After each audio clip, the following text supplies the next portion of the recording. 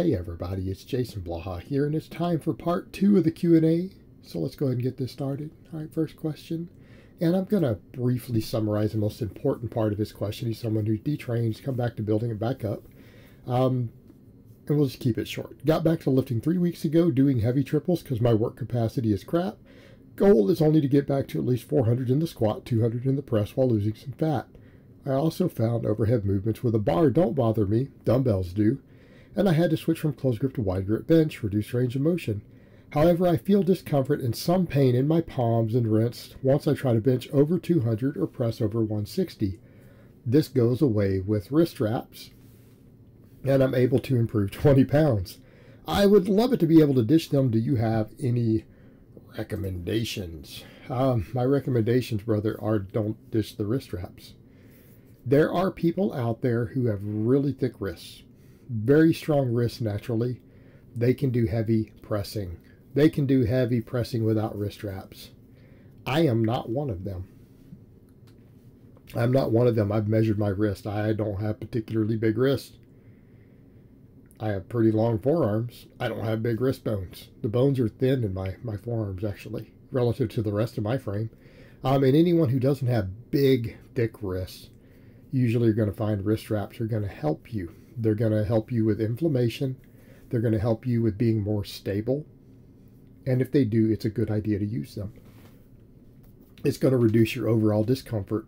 It's going to increase your ability to train. Because what you don't want to have happen is develop a lot of inflammation in your wrist from overuse, not having stability there, and everything else. It's going to interfere with your recovery. It's going to interfere with your life. It's going to interfere with your training for no reason.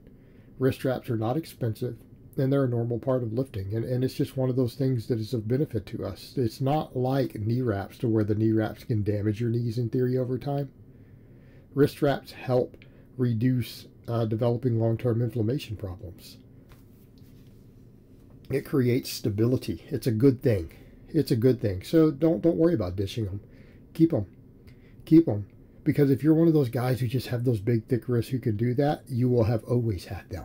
I have a client right now who's like that. He benches over 300 without wrist wraps, has never felt any wrist pain in his entire life training in the years and years he's been lifting. Never had any problems, but he's got big, thick wrist bones. Okay?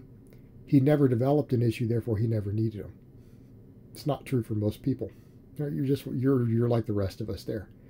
Wear the wrist wraps, you'll be better off for it. All right, next question. Hey Jason, currently preparing a makeshift home gym setup in the event of my local gym closing its doors. Was wondering if dumbbell squats are really any use for maintaining quad strength, as I do not own a squat rack. If not, anything you would recommend instead? Cheers. Well, depends on how strong you are, right? I mean, you have to think in terms of relative strength here. How strong are your quads? How heavy of dumbbells do you have? Right? If you're a guy who only squats, right? If you're a guy whose max squat is 200 pounds and you have a pair of 50-pound dumbbells, clean those up and work with them. Right? Clean those up and work with them. You do high reps, you'll be fine. In theory. But here's what I would say. All right. Assuming you're stronger than that. Why don't you do one-legged exercises? We have isolateral movements. Look at what I just showed you guys for the step-ups with the dumbbells. Watch the video. Watch the leg video for no weights. And I also showed you can do that with dumbbells. Step-ups with dumbbells will maintain your quads. They'll grow your quads. Okay, let me put it to you this way. Your squat may not go up because you may not be able to build all the muscles of the squat with what you have there. Right? But you could build your quads, and if your quads get bigger while you're waiting to get a rack, and you build everything else up with deadlifts and hip hinges and all that, your squat will go up. So do step-ups. Do step-ups. You'll be fine. What about lunges? Walking lunges. By the way, I have clients, some clients right now, in this same situation. Right? They're in the same situation. We make do. Now, here's what you can do. You could do step-ups until your quads are fatigued. Then you could clean the heaviest dumbbells up that you have and do squats. You'll at least get some of the movement pattern training, and you'll be fatigued enough there'll be some carryover. That's an option, isn't it? You have other options.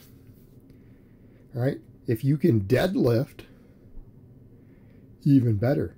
If you got a box, you can box squat too. Because remember, box squats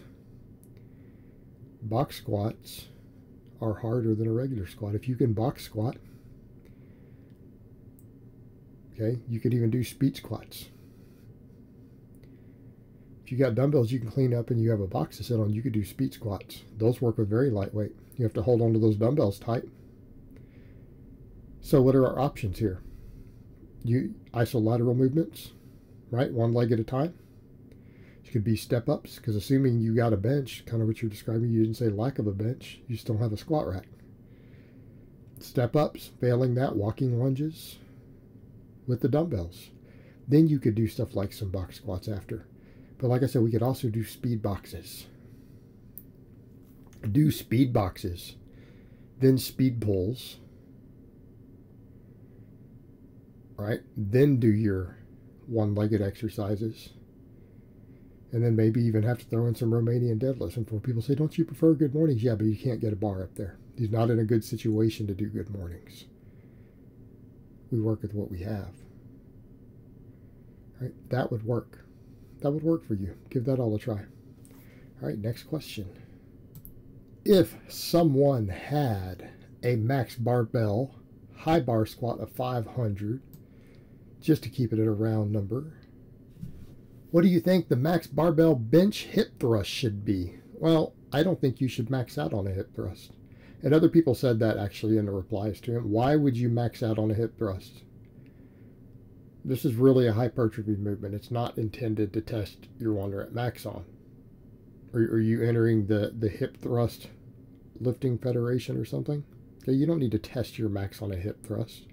So let's come over to rep work. And you can extrapolate this, of course. All right, look at mine. When I was hit at my 552 squat, I had 455 for 5 sets of 10 on the hip thrust. Okay. Now that's off of an 18-inch bench. The lower the bench goes, the heavier your hip thrust should be by a small amount. So using that sort of basic math, could you assume that a 500-pound squatter should be able to hip thrust approximately 400 pounds for sets of 10? I think that's perfectly reasonable. I think that's very perfectly reasonable. Right?